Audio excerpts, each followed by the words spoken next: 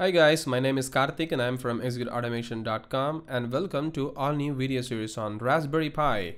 And in this video we'll be talking about understanding and introduction to Raspberry Pi. Raspberry Pi, what is this suddenly? Well, the Raspberry Pi is a low-cost, credit-sized computer that plugs into a computer monitor or TV and uses a standard keyboard and mouse. This is what is the Raspberry Pi that you are seeing on the right-hand side of this slide. And it is capable of doing everything you would expect a desktop computer to do, from browsing the internet and playing high-definition videos to making spreadsheets, word processing, and playing games, as I already said. So these are the different kinds of operations that you can do using Raspberry Pi. So to summarize, Raspberry Pi is a low-cost single-board computer.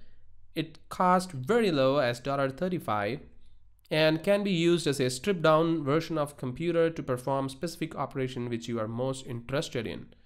So why suddenly Raspberry Pi in executeautomation.com?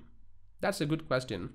Well, two things which I felt very interesting. The first thing is it's very cool and it opens doors to perform a lot of operations like trying out different Linux distro operating systems and use it as a web server or mail server or a FTP server, because the power consumption of this Raspberry Pi is very minimal, and you can keep on running this Raspberry Pi in an open space for 24 hours a day, 365 days a year, and it will just keep on running. And that's the cool thing about Raspberry Pi as well.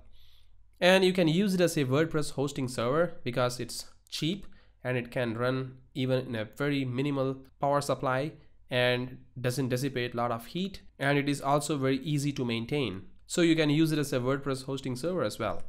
And you can use it as a media server, and you can use it as a BitTorrent as well.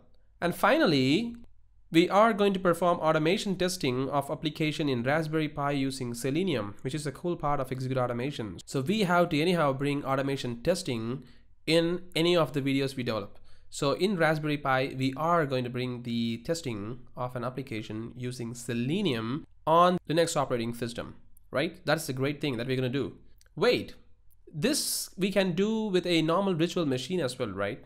Well, of course, yes, you can. But the scope of this course is more than just automation testing with Selenium, because we're not just going to do only automation testing with Selenium. This is just a part of this video series. But we are going to perform a lot of things, as I said before, like understanding what Raspberry Pi is and how to install different Linux distro in Raspberry Pi, like Ubuntu, Raspbian, Debian, and different operating system. You can also install Windows IoT Core in that. So we're gonna install different operating systems in Raspberry Pi.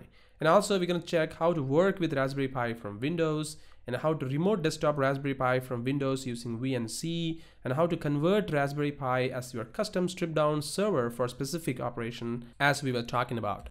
Apart from that, using additional sensor boards, we can extend Raspberry Pi lot of IoT operations, which is completely out of the scope of this course, but still we will try to add some of these sensors to our existing Raspberry Pi and see how it works.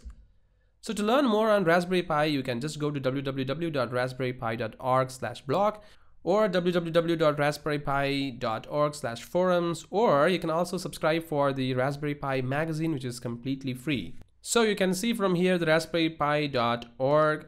Here you can see there are a lot of informations available, like teach, learn, and make with Raspberry Pi, and there is Raspberry Pi Academy, Pi Academy USA, resources, and you can see there are a lot of stuffs, man.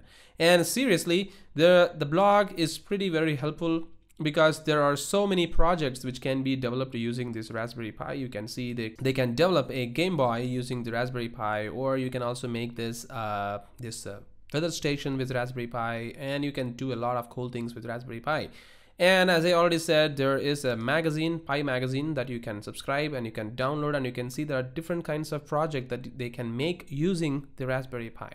So I think this Raspberry Pi is pretty exciting. So we will start working with Raspberry Pi in this course, and we can start unboxing the Raspberry Pi in the next video.